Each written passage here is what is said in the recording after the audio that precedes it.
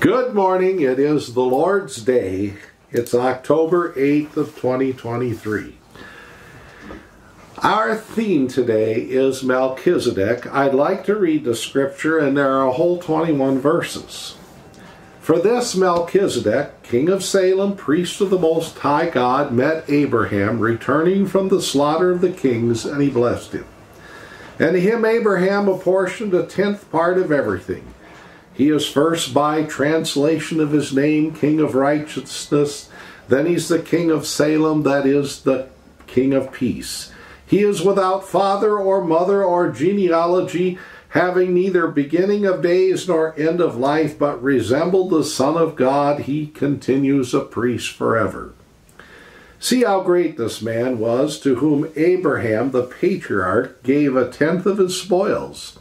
And the descendants of Levi, who receive priestly offerings, have a commandment in the law to take tithes from the people, that is, their brothers, though they are descended from Abraham. But this man, who does not have his descent from them, received tithes from Abraham and blessed him who had the promises.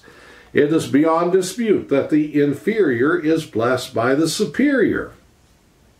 In the one case, tithes are received by mortal men, on the other case, by those who testify that he lives. One might even say that Levi himself, who received tithes, paid tithes through Abraham, for he was still in the loins of his ancestor when Melchizedek met him.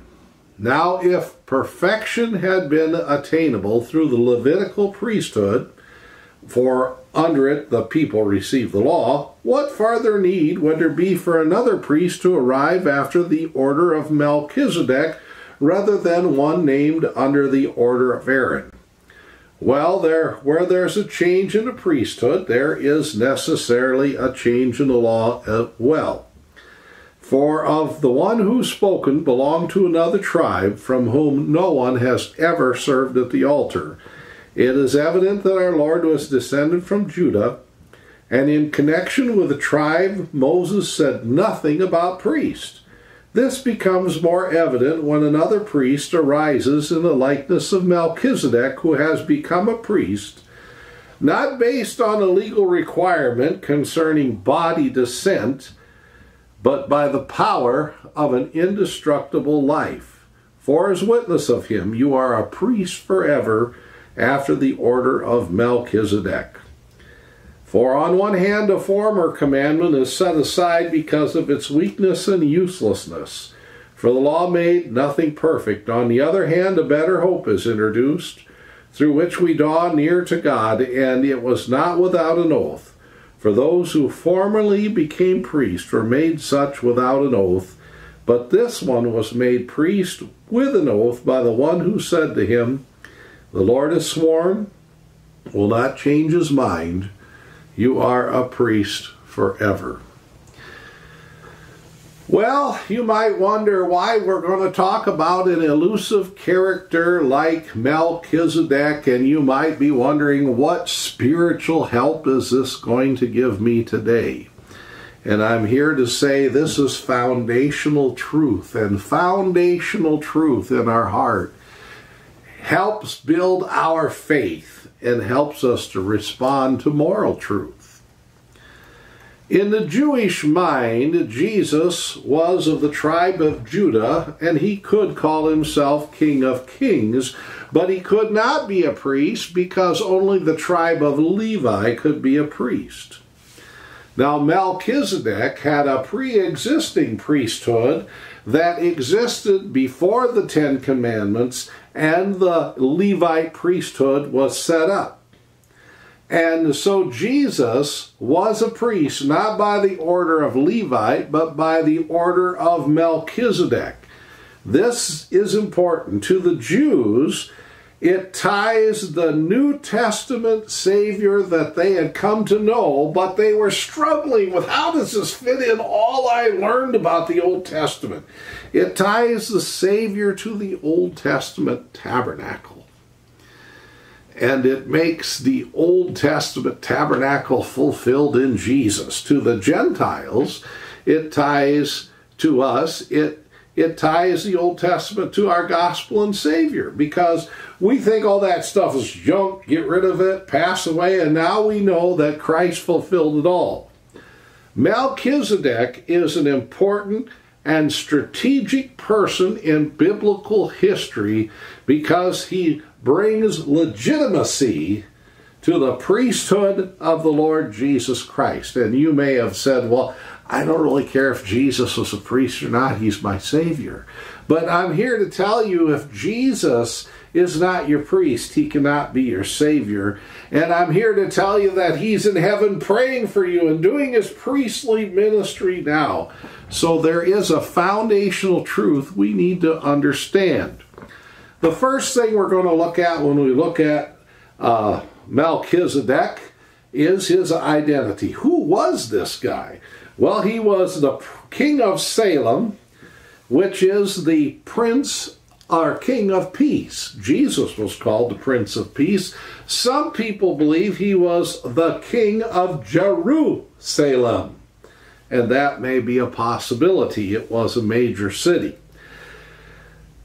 His name, translated, means King of Righteousness. Well, that is Christ. He was known as the priest of the Most High God. And it says he has no beginning and end. That means because we don't know who his mother and father are, his genealogy, and all of this. So the question, of course, has always been true for scholars, and that is he an elusive historical character, or is this what we call a Christology? A pre-incarnate appearance of the Lord Jesus Christ. The second thing we know about him is he received tithes from Abraham. That means that, number one, he had authority, and number two, he was recognized by Abraham himself. And here's another thing I'd like to say. I'll call him a no-brand believer. A no-brand believer. We don't know what to do with someone in the Old Testament who wasn't a Jew, lived in Gentile lands, and called himself the Most High Priest of God and worshiped the Messiah. We don't know what to do with a guy like that because we don't know what he really believes. And so this is Melchizedek. He was, secondly, an intermediator.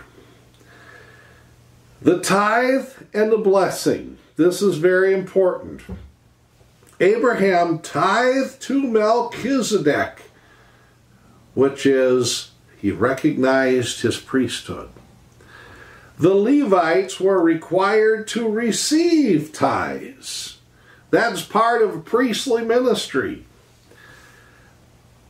And Melchizedek gave a blessing to Abraham. And the scripture says, it's quite clear that the inferior is always blessed by the superior. We also read that the Levitical priesthood was mortal. Means they came, they lived, they died, and they were replaced by another generation. Melchizedek, it just says he lives. I don't know if that's a snapshot of that moment or if it means he has eternal life. Conclusion is Abraham, by his recognition and tithing and receiving a blessing, makes the priesthood of Melchizedek legitimate. And we also see that Melchizedek is greater than Abraham, and Abraham was revered as the father of the Jewish nation. Now then there's this thing called inherited action. And there's a statement here. It says, Levi, meaning the Levitical priesthood, tithe to Melchizedek, which means that Melchizedek was a higher level of priesthood, that they recognized him. How did they tithe to him since he was gone a few hundred years before the Levites even came into being? Well, it says Levi was in Abraham's loins when he tithed to him. I'm going to check out for a while right here, because I have to tell you, I can't think this way. I grew up like you did. Americans are individualistic. We're responsible for our own actions, not somebody else's. We don't think back generations and generations. A lot of our people came from the old country, and we lost track of them. And what our great-great-grandfathers did, we've kind of lost track of them. Some people do genealogical studies and find a few humorous things, but we've lost track of them. We also are into compartmentalization. This belongs here, and this belongs here, and this belongs here, and you don't mix the two. It's hard for me to say and think that Levi was in Abraham's loins, and therefore, because Abraham tithed, Levi did. It's hard for me to think about actions and decisions that are generational. I'm so independent and self-centered, I don't think of family in that sense, but in the Bible they did. Let's look at Exodus 34, 6 and 7. The Lord passed before him and proclaimed, the Lord God is merciful and gracious, slow to anger, abounding in steadfast love and faithfulness, keeping steadfast love for thousands, forgiving iniquity and transgression and sin. Who will no means clear the guilty, visiting the iniquities of the father on the children and the children's children to the third and the fourth generation. What the Bible says, if you commit these sins, 4 generations after you will suffer because of it. And we've seen that in families, especially in alcoholism and drug abuse and those kind of things. It just goes on for generations. It's also true with morality and even sometimes divorce. Deuteronomy 24:16 said, fathers shall not be put to death because of their children, nor shall children be put to death because of their fathers. Each one shall be put to death for his own sin. So even back in those days, they did not punish you for the sins of your parents or your children. But the effects of these things were felt for generations and generations. And here's one of the things I have to say. The conclusion of this is that Melchizedek is greater than Levi. Melchizedek is greater than Levi. But I wonder, in our land that we live, if everybody stopped and thought that what I do today will affect my great-grandchildren and how they make decisions and the decisions they make, I wonder if we would make different decisions.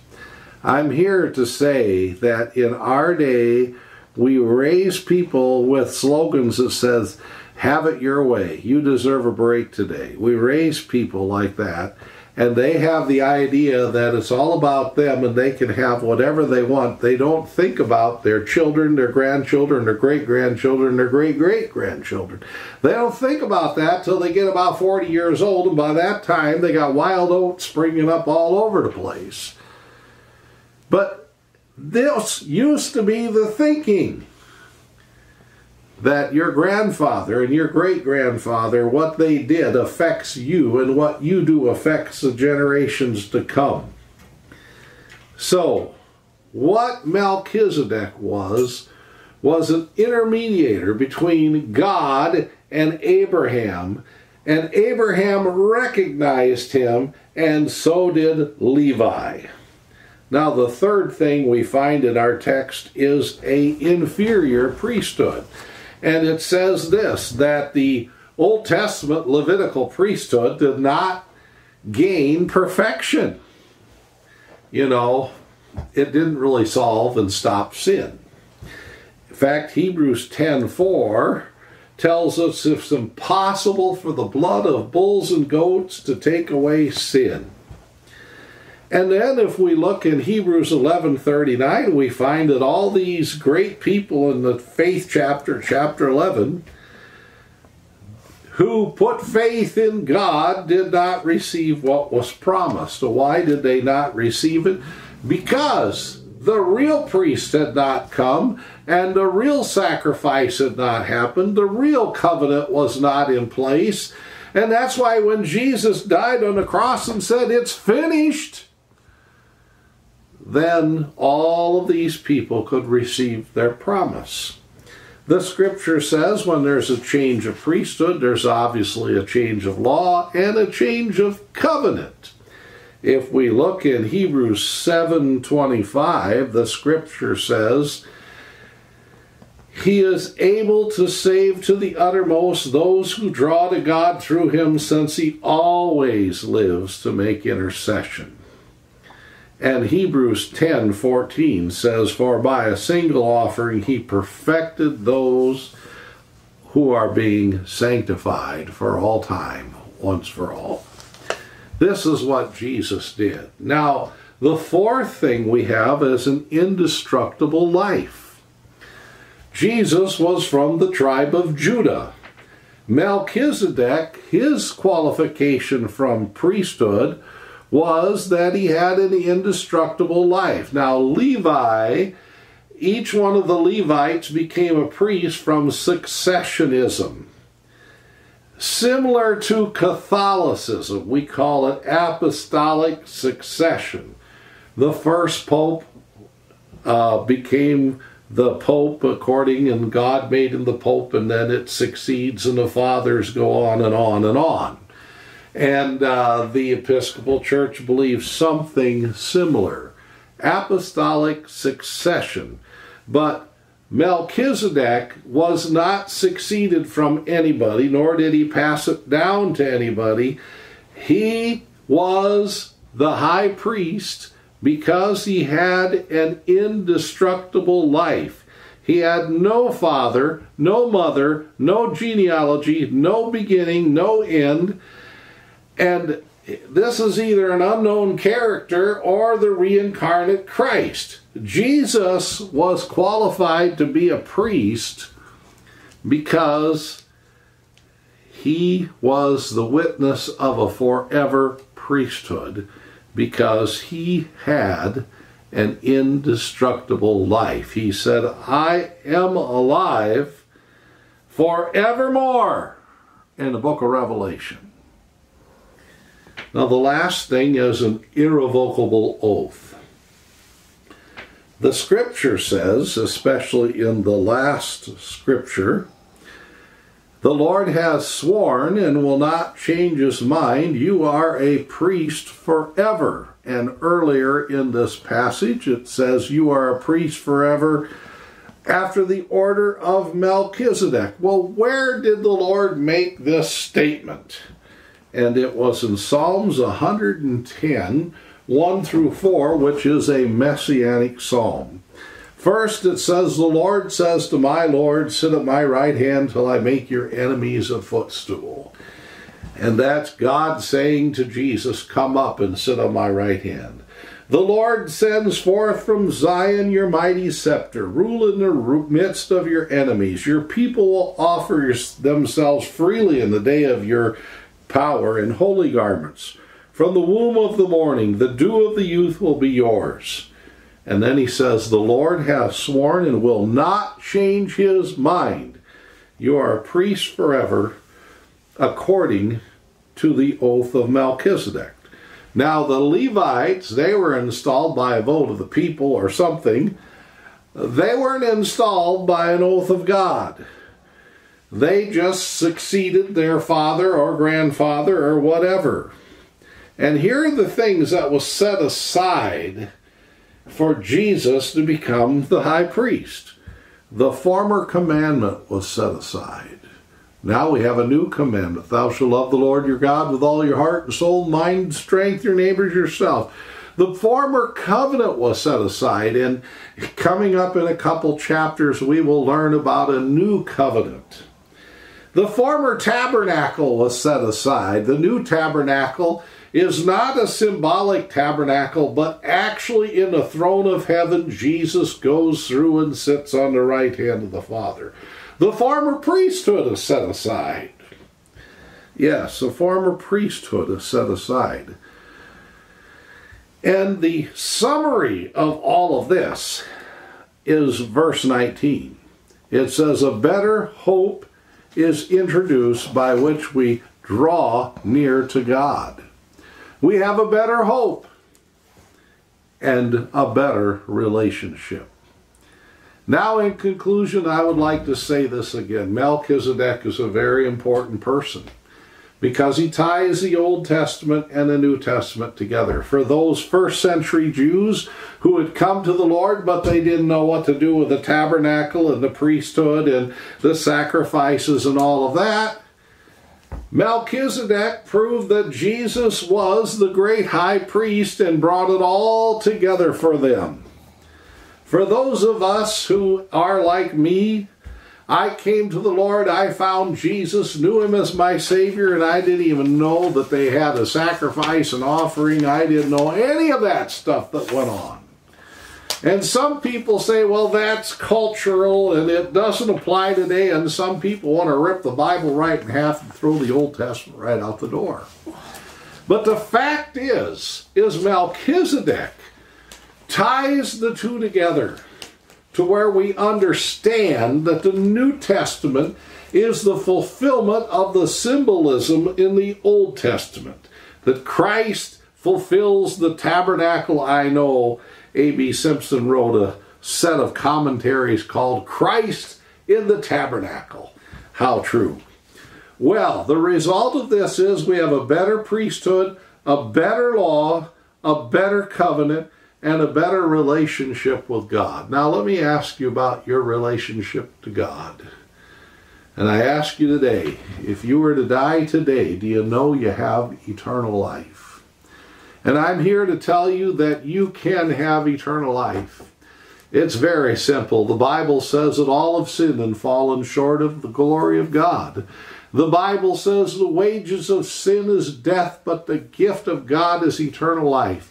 Jesus came and took our sins and put them on his record and put his righteousness on our record, and God forgave us. Our problem is not with God. The challenge we have today is believing that Christ died on the cross, believing that he took our sins away, and accepting the free gift of eternal life. There are so many people that have so much pride, they don't want to believe that they're sinners. There are so many people that have so much pride, they don't want to humble themselves and say, Lord, I can't save myself. I'm a sinner, come into my heart. And there are so many people that think they're going to save themselves and do it on their own. But I tell you what, the Lord has a way of putting people in place where they know they can't. So I'm here today to preach this gospel that Jesus died, he was buried, and he rose again. And he says to all, come on to me, you who are heavy laden, I'll give you rest. And so I invite you today to say, Jesus, I am a sinner. Forgive my sins, come into my heart, and be my Savior. And the joy of the Lord is this, that whoever calls on the name of the Lord will be saved. Let's pray. Almighty God, thank you for this day. Thank you for Melchizedek, for this foundational truth. And thank you for the gospel that calls us to something better than what we have. We pray in the name of Jesus. Amen.